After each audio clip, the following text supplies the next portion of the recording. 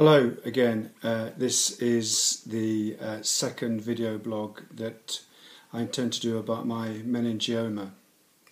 First of all, can I start off by thanking the overwhelming response I've had on Facebook from friends and family who've really been really supportive. It really does help in tricky situations. But the purpose of the whole video blog is just to bring people's attention to the fact that meningiomas exist sometimes without us knowing them. And it's important, as I mentioned to a colleague on Facebook, it's important that we people that are self-employed, particularly the self-employed people, understand that if you're not feeling very well, it's no good sitting back and thinking, I can't afford to take time off work, because it could have a longer lasting, almost fatal effect upon the rest of your life. So really this is about the symptoms that I've suffered, and I just want to bring them to the attention of the people out there who may have suffered similar symptoms, so you can go and do something about it. I've also been advised that if you do want to do something about the symptoms I'm about to explain, you've got to be really insistent to your surgery and to your doctors and to your medics that you want an MRI scan, really insistent. Anyway, the primary symptom, if you like, was confusion and inability to communicate. And it was a bit bizarre scenario because, as I mentioned on the last blog, about 4 months after my heart attack, 4 or 5 months after, I had an episode when I was actually in Crown Court, in Bolton Crown Court, in front of His Honour Judge Tim Clayson, who was extremely good about the whole thing, where I got to my feet. I was defending at the time. My client had just been acquitted, pretty much against the odds, but that's neither here nor there.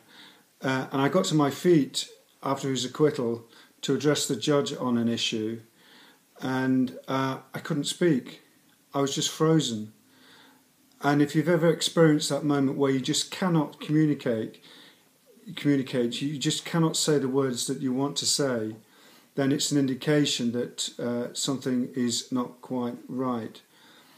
And sometimes it reoccurred, this particular symptom reoccurred a number of occasions. And sometimes you feel like you're in a room and people are speaking to you, but in a completely different language, in a language you don't understand. You know, some of us have a basic grasp of French or Italian or German or whatever it might be, some Latin-based language, but this is almost as though somebody's speaking to you in Norwegian or Danish. You just have no idea what they're saying. So I didn't suffer the symptoms of headaches. It was confusion and inability to communicate.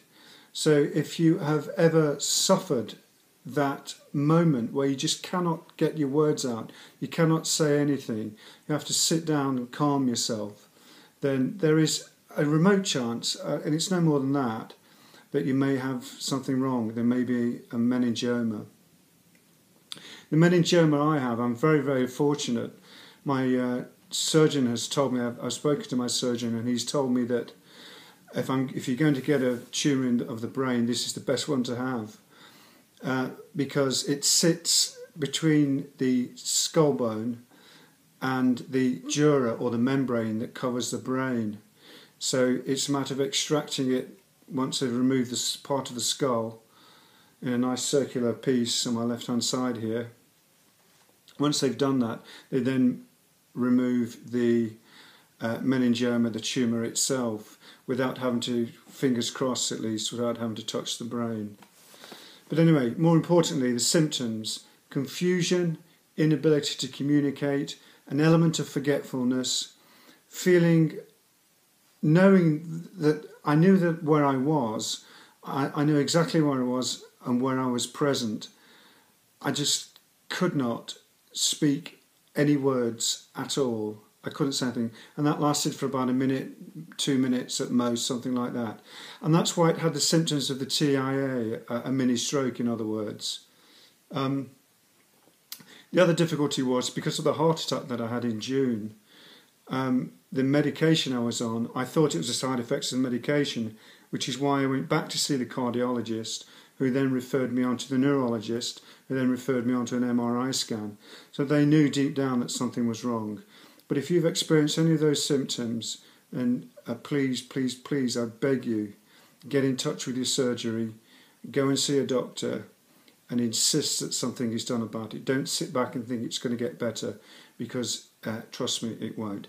Anyway, look, that's 5 minutes. That's all I want to say tonight. Thanks again for your overwhelming support, people that have telephoned me, people that have messaged me. I really do truly much appreciate it. And that's it for tonight, and there'll be a further block on the effects of the meningioma, probably tomorrow or the day after. So many thanks. Bye.